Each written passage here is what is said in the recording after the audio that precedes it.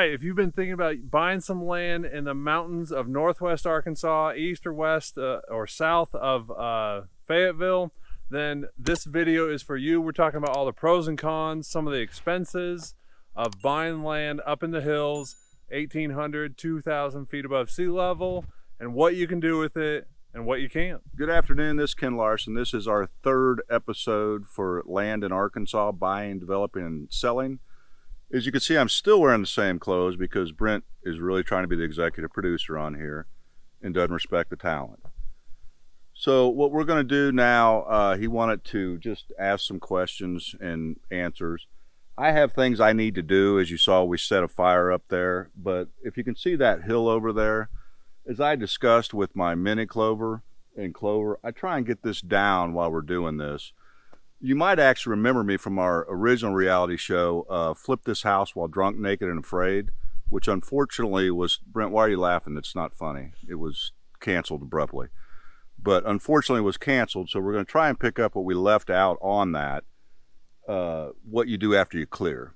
We screwed up down there. We didn't get anything on the ground fast enough, and we're really trying to do it over here so we don't have to come back and fight the jungle, for lack of a better word, that will come back on you very quickly. Now we're going to go over there and we're going to do a little work, planting clover, and Brent can fire away on the questions. Don't worry, at least I will be clothed. All right, we just got back from Mountainburg. We took the side-by-side downtown and ate at Pizza Den, really good spot. Thanks for lunch. And while it's still just barely past noon, and before you get drunk, naked, and afraid flipping this property, I want to ask you some pros and cons questions as you're spreading some seed. As you can hear me breathing heavily. So, proximity, we're in Mountainburg, Chester area. What is close here for if somebody's going for a grocery store, a bite out? What is what's available to people? So, Alma is the closest town. You have a Dollar General in town here like you do everywhere else in these smaller towns. Alma has 2 grocery stores, etc. Van Buren, Fort Smith, probably about 20 minutes. Fayetteville, as I mentioned, you're probably about 30 minutes. You're in between all of it. So, again, when I look at things, that was just one of my parameters. You're not right next to everything, which I like. You have privacy, you're in the country. You have all the things you need, and you know, if you live in a larger city, it takes you 30 minutes to get anywhere these days. So to me, hopping on a highway that's not crowded is more than worth it to have what you have out here. And it's absolutely stunning views on the way to Fayetteville or Fort Smith. So it's a nice trade-off. Very steep hill as Brent rolls down here in a second. Yeah, I'm walking down a hill backwards, so it's kind of treacherous here. So as far as, you know, we talked about proximity, you know, maybe if somebody's thinking about bringing their family up here to move, schools, are there even, is there, you know, local schools here for high There is school? a very good school system, Mountainburg ISD in this area. I think you can also choose to go to the Alma ISD. I frankly don't remember how that works, but I believe you have a choice of both of them. Mountainburg ISD is just down the mountain where we went and ate lunch at, and it's really just a quaint little downtown, or well, downtown for lack of a better word, that has you know, the basic things you need, schooling for the children, etc., several restaurants, and you know, a lot of good people. It's I kind of have the best of both worlds. I live in the city and down here, and I absolutely love it. It just it depends on how you want to roll and, you know, what makes you tick. So are there still deals to be had down here, or have you capitalized on all of them, Ken, because you're so prolific down here?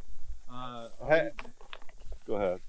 Is there still opportunities? Had I capitalized on all of them, I wouldn't be here with you today, I can tell you that. So yeah, it's like anything, it's what you make of it. This area, to an extent, I think at one time was undervalued, but that's the truth going around the entire country.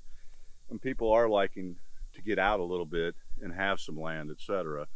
But to give you an idea, and I hate using numbers, but the land down here is going, and that's predicated on how much you buy. It's cheaper the more you buy, is one thing, the land itself, etc. But all things being equal, you're probably looking at $7,000 to $10,000 down here for, say, 5 acres. If you go 10 minutes north to West Fork, which is literally 10 minutes from the campus, is probably, I'm thinking $15,000 to $20,000 depending on the property. Maybe more. So there is a lot of room for growth, but the way I look at it, it's not just pure profit, or I'd already sold that water tower back there. It's doing something you enjoy doing, and then you get enjoyment out of it. There is a business side to it. There's no question about that. And I've done extremely well, but so much of it is, there's nothing like doing something you enjoy, and if you can make a little money at it, fantastic. But also, like I say, I plan on, living here most of the time, and it's just finding that happy medium for me, which goes back to our first episode. You know the method I'm using to throw this? No, what's the method? I'm throwing it by hand, Brent. Thanks for telling me that. It goes back to that first episode of know what your parameters are, what works for you, and staying true to that, because it also can be a lot of work out here maintaining it.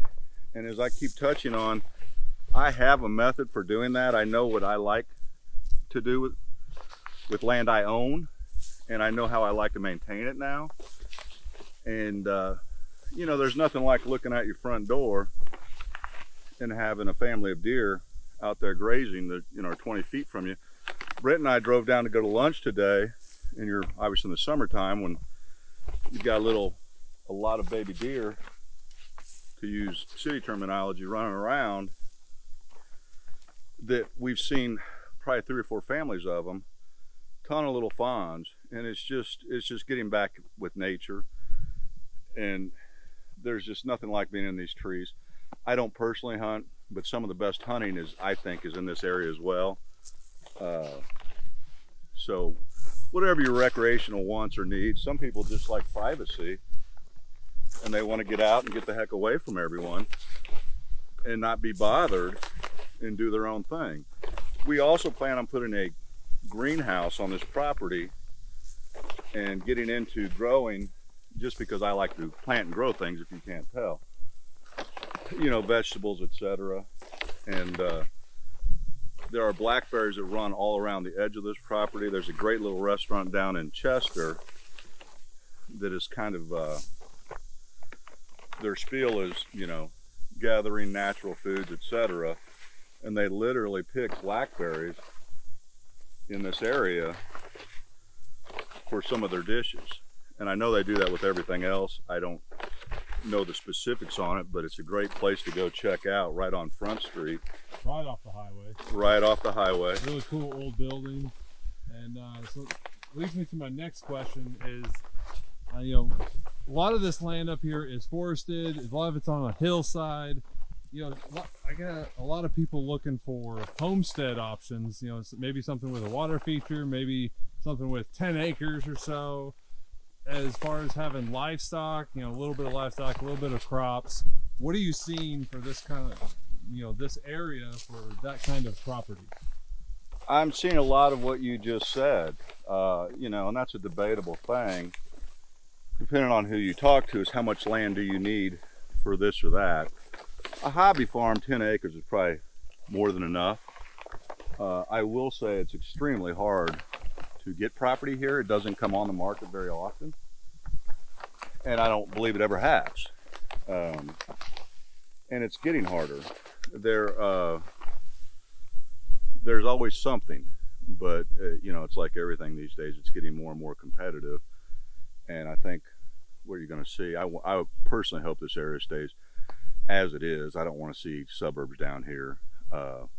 You are close to national forest down here, which is another thing that is just wonderful. And there's several OHV being side by side 4x4 trails that actually the national forest maintains down here, and with the park. So you're always going to have that as far as nature. And like I say, just my personal opinion, I'd prefer it to stay somewhat like it is. I think the reality of it is it will develop as it already is. And this is going on in a lot of places in the country. It's just, you know, be a good steward, I guess, for lack of a better word. Plant clover. So there's just things to be aware of, and also be aware of people are people everywhere. I've been lucky. I've lived all over the country and been all over the world, and that's something you learn. You come to this area. If you go to another area, you're in someone else's backyard, they're from there, etc., or they've been there longer. You know, it's like being a kid in school. You're trying to fit in, trying to meet people, respect their, I hate to say traditions, because we're all Americans, but just the things they're used to, and don't try and cram your thoughts down their head. And it goes both ways, and I think that just makes for good neighbors no matter where you're at.